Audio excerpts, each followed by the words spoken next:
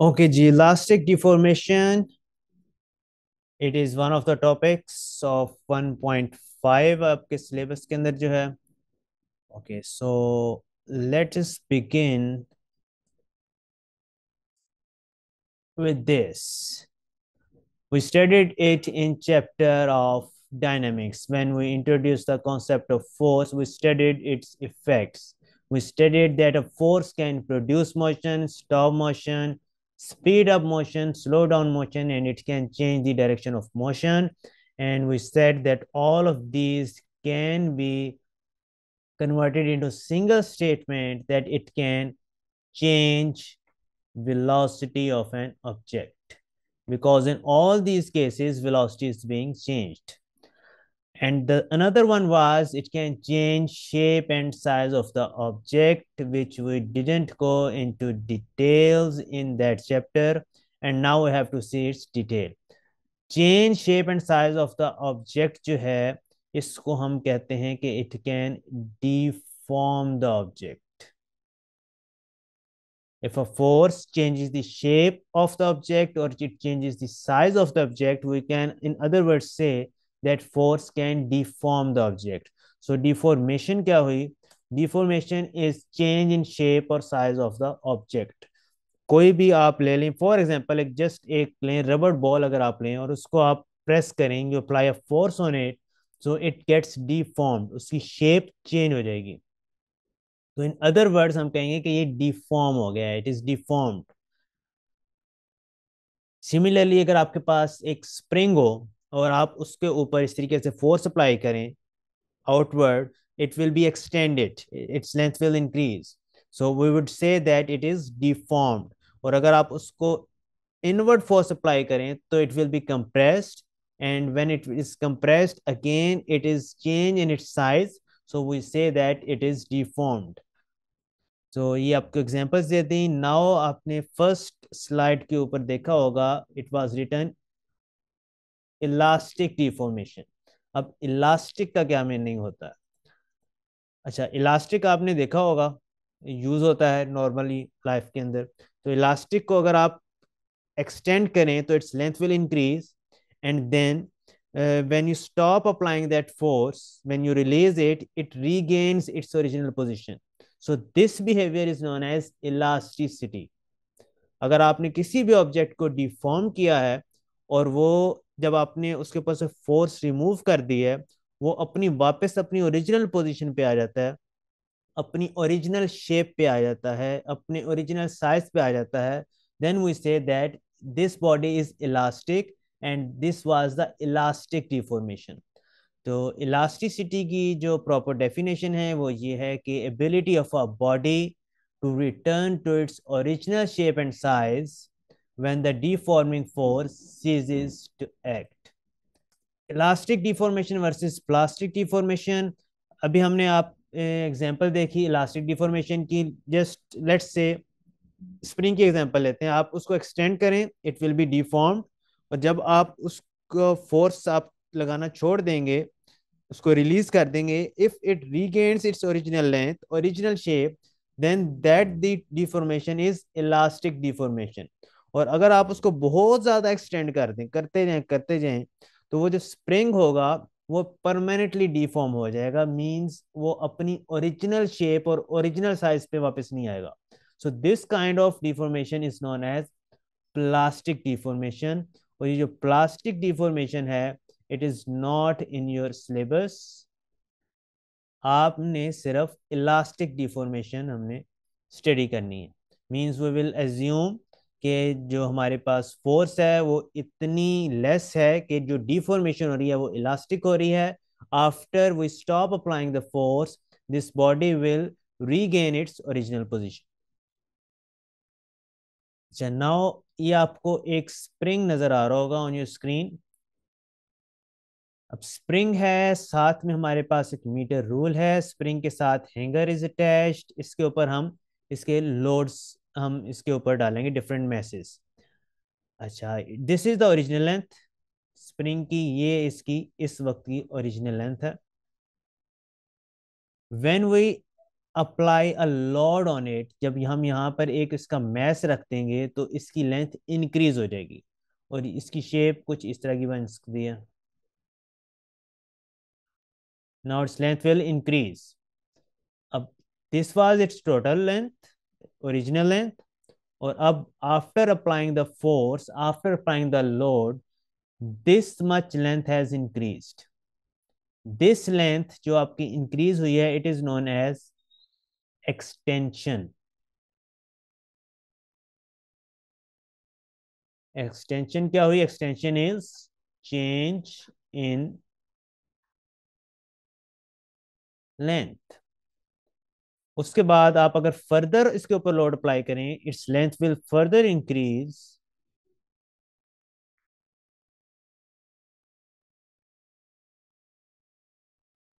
Now again extension is this much. Original length से आई हमने लेनी है.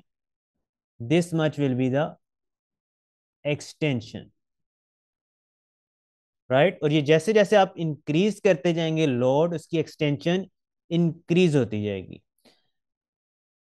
अब अगर हम इस चीज के लोड अप्लाई करते जाएं, उसकी एक्सटेंशंस को मेजर करते जाएं यूजिंग द मीटर रूल, तो हम इसका एक ग्राफ ड्रॉ कर सकते हैं, that is extension load graph. So it would be like this. इस तरह का आपको ग्राफ मिलेगा, एक्सटेंशन लोड ग्राफ का. अब अगर आप इस ग्राफ को गौर से देखें तो it starting from the origin and till this point P, it is a straight line. It indicates that till point P, extension and load are directly proportional to each other. Because directly proportional का जो graph होता है, it is a straight line which passes through the origin. So we have this straight line and it is passing through the origin. So extension is directly proportional to the load till this point P. After point P, it is not a straight line, it is a curve. So after P, it is no longer, extension is no longer directly proportional to the load. And this point P is known as proportionality limit or limit of proportionality. So it is the point beyond which extension is not directly proportional to the load. अब ये definition भी आपकी exam में आ जाती है, तो इसके अंदर भी आपको वर्डिंग जो है वो प्रॉपर यूज करनी है. ये P2 के अंदर यही एक प्रॉब्लम है कि आपको प्रॉपर वर्डिंग अगर यूज ना करें तो आपके मार्क्स लूज हो जाते हैं. It is the point, point mention करना जरूरी है, and beyond which extension is not directly proportional to the load. ये दोनों पॉइंट्स आपको मेंशन करने हैं. ये जो मैंने आप अंडरलाइन किया, ये अक्सर स्टूडेंट्स भूल जाते हैं लिखना, इसलिए इसको मैंने अंडरलाइन कर दिया सो दैट आप ना भूलें.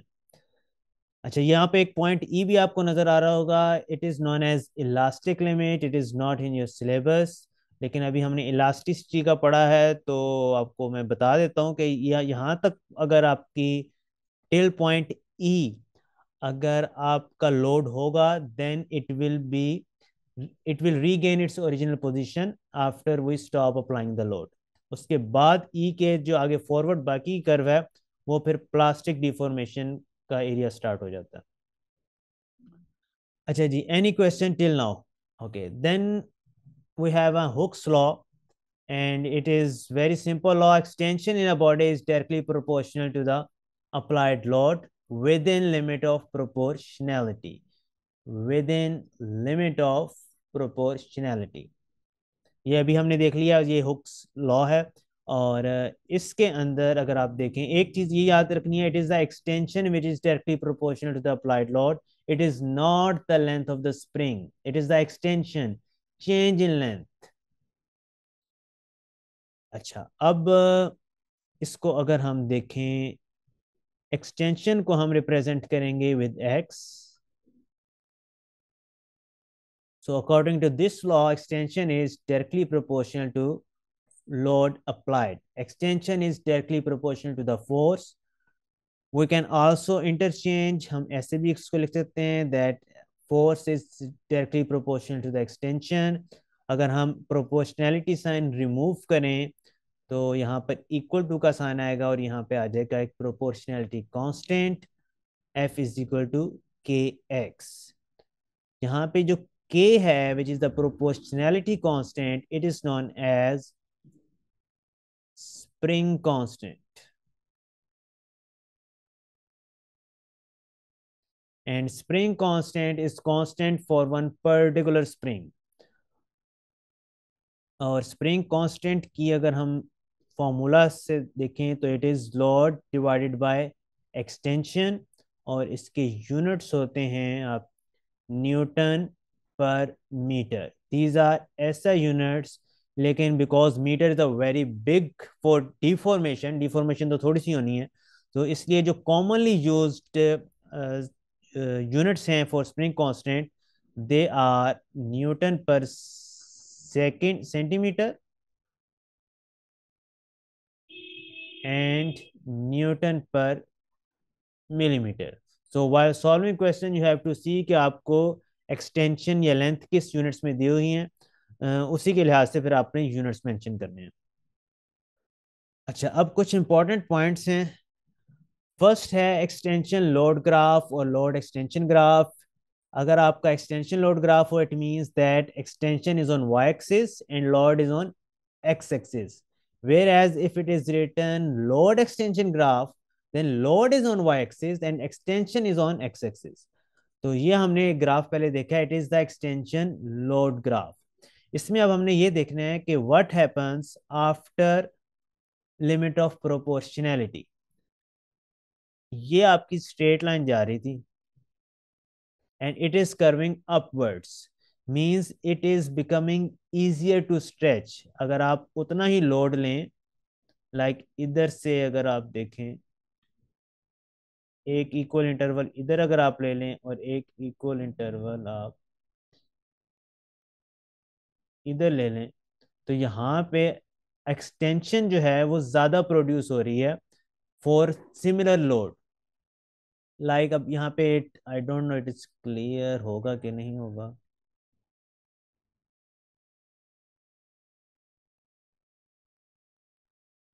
ग्राफ में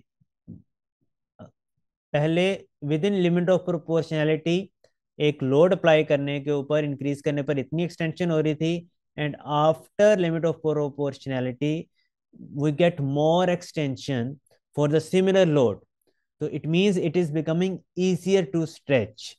सो ये आपने कॉन्सेप्ट याद रखना है कि after limit of proportionality it becomes easier to stretch the spring. तो यही अगर चीज आपको लोड एक्सटेंशन ग्राफ अपने ड्रॉ करनी हो तो हमने इसी तरीके से ड्रॉ करना है। लाइक अगर हमारे पास लोड यहाँ पर है और एक्सटेंशन है हमारे पास ऑन एक्स एक्सिस, तो स्ट्रेट लाइन तो वैसे ही आ जाएगी। उसके बाद हमने इसको इस तरीके से ड्रॉ करना है कि it becomes easier to stretch, means उतने ही लोड के लिए हमें ज्यादा एक्सटेंशन मिले। तो यहाँ पे ये इस तरीके की कर्व आएगी, डाउनवर्ड करवाएगी if there is load extension graph. Extension load के अंदर इट इज गोइंग अपवर्ड्स, ये इंक्रीजिंग ग्रेडियंट की कर्व है और ये डिक्रीजिंग ग्रेडियंट की कर्व है on load extension graph. Okay, now elastic potential energy we studied in the previous chapter, that when we stretch a spring or compress a spring, there is a energy stored in the spring which is known as elastic potential energy। और जो elastic potential energy होती है इसका formula होता है 1/2 के x square, 1/2 into spring constant into square of extension. This formula is also not in your syllabus, लेकिन यहाँ पे मैंने आपको एक पॉइंट बताने के लिए ये फार्मूला लिख दिया है, और वो पॉइंट ये है कि this is the extension, so elastic potential energy is dependent upon the extension. The more the extension, the more the elastic potential energy in the spring। this is a point जो आपने याद रखना है कि the more the extension,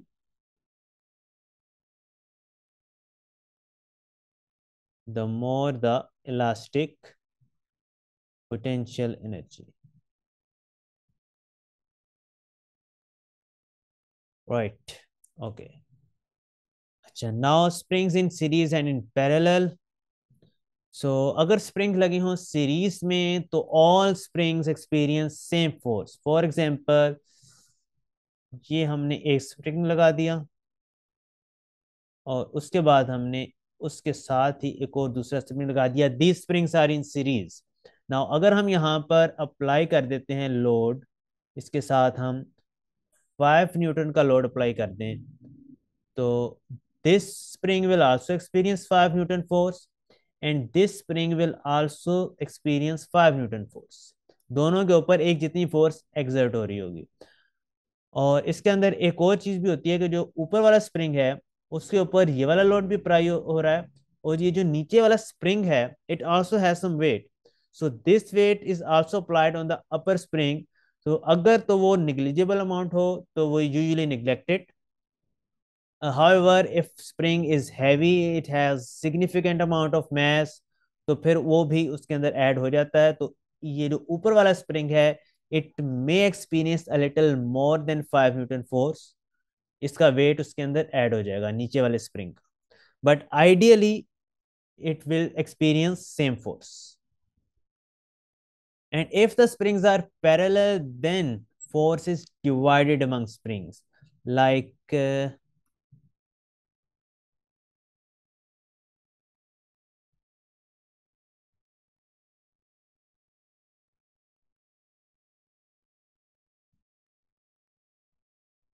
if we have two springs like this, और यहाँ पर अगर हम अप्लाई करें सेम 5 न्यूटन लोड, तो it will be divided. There are two springs, so it will be divided by 2।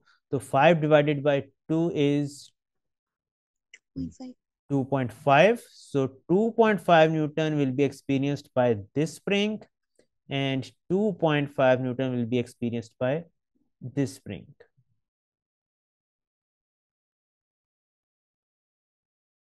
Now, graph between length and load.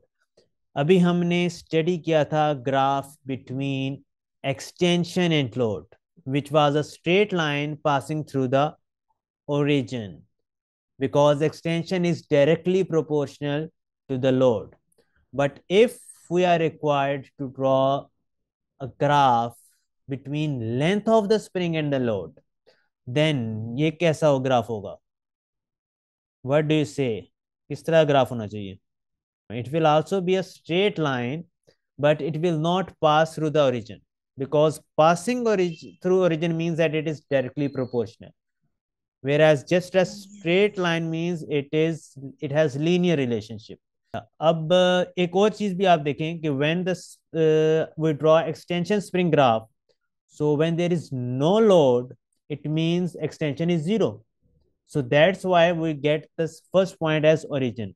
But when we are drawing a graph between length and load, then if there is no load applied, still there is some length is length of the spring. तो zero load के ऊपर उसकी कोई length आएगी, we will get this point, जो भी आपकी length होगी, लेंथ ऑफ द स्प्रिंग, और इस पॉइंट से फिर एक स्ट्रेट लाइन जाएगी। तो it may be like this. और अगर लोड लेंथ ग्राफ आप लोड उस पर ले लेंगे तो फिर ये पॉइंट कहाँ पे आएगा? ये पॉइंट एक्स एक्सिस पे आ जाएगा।